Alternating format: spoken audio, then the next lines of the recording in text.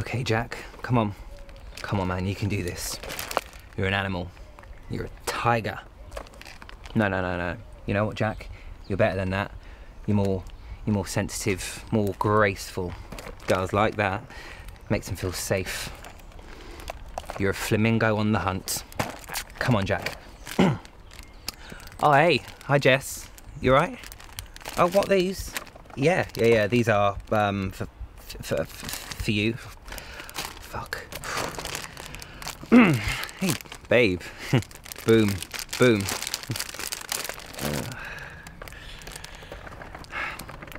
Jessica, I think you are the most beautiful girl in the world, and I know I don't really stand a chance with you because, well, look at me, but I really like you, and I just would love the chance to show you how much I like you.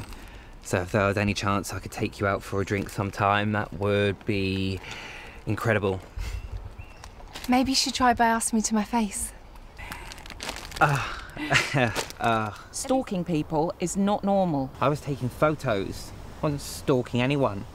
I've seen your bedroom, Jack. Every wall is covered with pictures of random images of anything. They're not random, they're important. You wouldn't understand. Why did you follow Sarah, Jack?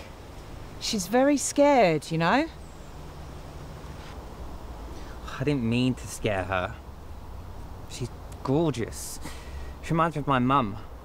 She even had the same necklace, the one with the bell and the sapphire. I checked online, ran a few tests. She has the same bone structure, 92.86% match. Jack. Like I said, every photo is important.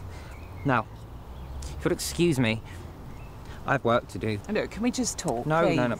There's nothing left to say. You either report me, or you leave me alone. Either way, I have to finish this. Listen, mate. No, don't worry about it. You know, truth's out there. I can't unhear what's been said now. It's been said.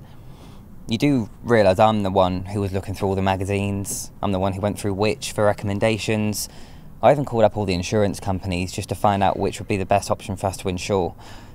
Do you have any idea how many miles you can get out on this bad boy? It doesn't matter to you, does it? Did you know this car got an 82.5% safety test rating? Yeah, that's right.